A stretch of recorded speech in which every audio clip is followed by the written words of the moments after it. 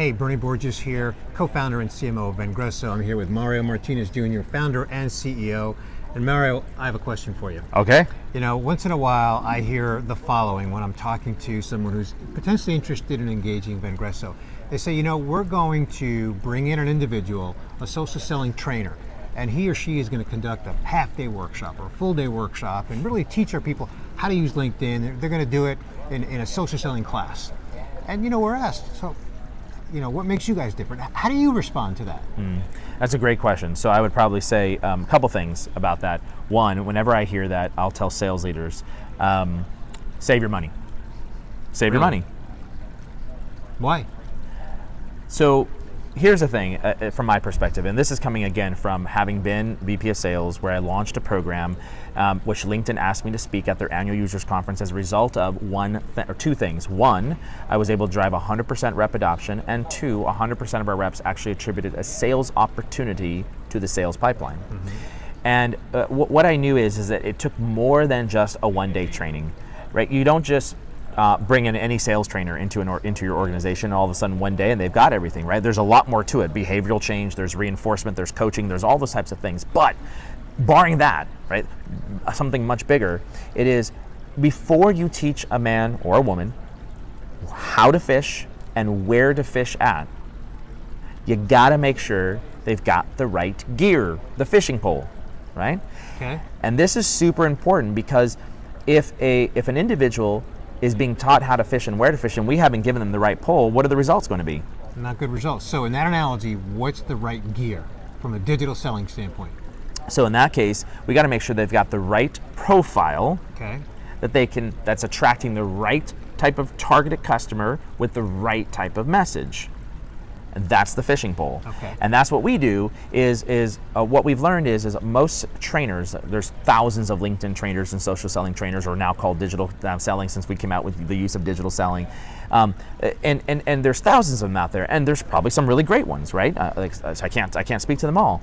But the point is what I learned is that if you taught a rep, and this is what most people do, they teach a rep how to reconstruct their profile, how to write 2,000 characters of summary content, 2,000 characters of experience content, how to redo all their headlines, and then go out and find all the multimedia and bring it into their profile.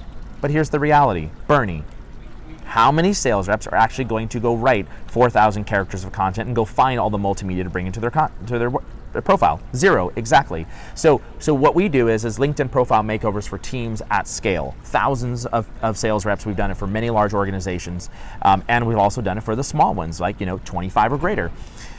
So the key is make sure you've got the right gear, the right fishing pole before you go fishing. Now, step number two. Well, let me just comment on step number one, because you mentioned behavior. A one-day, one-time event class does not impact behavior change. That's exactly right. When someone goes through that LinkedIn makeover process, it boosts their confidence and it inspires them to change behavior, which leads to the second step. Well, and to your point, when I was in the seat, we had less than 10% adoption when we taught somebody how to reconstruct their profile. When we did it for them and created the templates like we do now, we went to 100% rep adoption, right? Why? I don't know why it is, but salespeople know it. They want to keep it simple. Copy and paste, right? Make it easy for me to be able to bring all this data into my particular profile. But all the heavy lifting was done for them. All of it was done for them, exactly. Well, to your second point though is now that you've got the right gear, the right fishing pole, what do you do now? Should I teach you how to fish and where to fish? No, absolutely not. Now you have to make sure that you've got the right bait to bait your hook. And this is where we work and how we bridge together sales and marketing together. We work extensively with marketing to understand a content strategy assessment. Do they have the right content for sales enablement? If they don't have the right content, we'll do the strategy assessment, and then we will begin creating content for them if they want us to create content.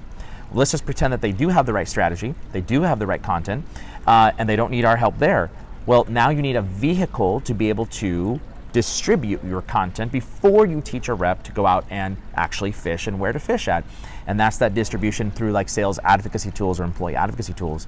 So that step is so important. So if you're working with a consultant, they're not doing those types of things because they don't know in most cases, because they've never really deployed out programs like the way we have, both as a practitioner as well as with our clients.